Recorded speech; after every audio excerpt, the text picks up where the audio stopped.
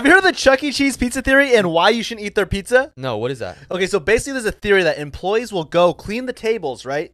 And when families are done eating, they'll take the pizza that's left, take it to the back, create a new pizza, and then serve it to someone else. Are you serious? Have you noticed that like Domino's, Pizza Hut, their pizzas are always very round, Yeah. right? But Chuck E. Cheese, it's not an equally round pizza. Oh my, I remember that when we were kids, when we go, it would never be equal. It would always be really messed up. Right. And you know when you cut a pizza, usually they go top to bottom, right? But Chuck E. Cheese, you'll see that the slices, The cuts don't match. right, so they're a bunch of random pieces put together. That's crazy.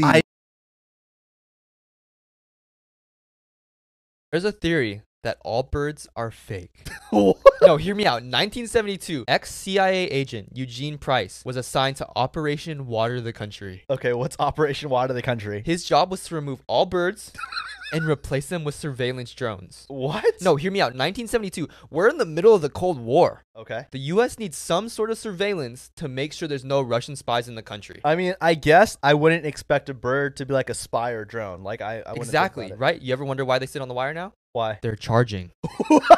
Oh my gosh. No, have you ever seen a dead bird on the ground? I've never seen a dead bird on the ground. Oh my gosh, I've never seen a dead bird on the ground. They don't die. They Oh my charge. gosh. They charge.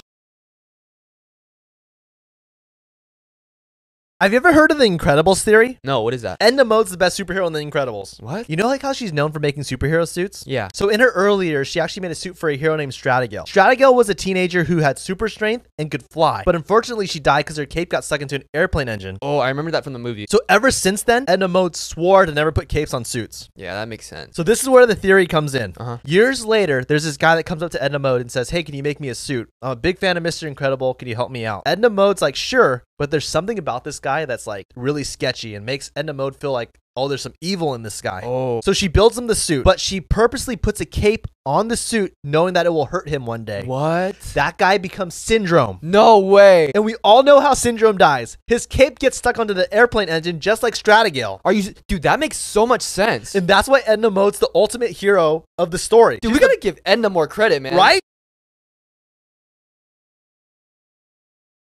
Did you know that the drink Coca-Cola was actually made to save people's lives? Oh, stop it. Every time I go to the dentist's office, they're always telling me, don't drink soda and don't drink dark soda. No, so in 1865, Dr. John Pemberton, the creator of Coca-Cola, fought in the Civil War and mid-fight got severely injured and was given morphine to stop the pain. The Pepsi family out there with their gun trying to take down the creator of Coke. Yeah. So luckily he survived the war, but unfortunately became very addicted to the medication morphine. And when used the wrong way, morphine can be really dangerous. Yeah, morphine's known to like shut down your organ. Right. And after trying many different formulas and concoctions to stop his addiction, he finally created Pemberton's French wine Coca. Yeah, you're trying to be like Bill Nye. So it not only helped him with his addiction, it helped many people around the US with depression, anxiety, and headache. Oh my gosh, I didn't know that. But in 1885, alcohol was banned and he had to change his whole formula. And that formula is what is known as today as Coca-Cola. So what you're trying to say is that Coke no longer saves lives. Nope.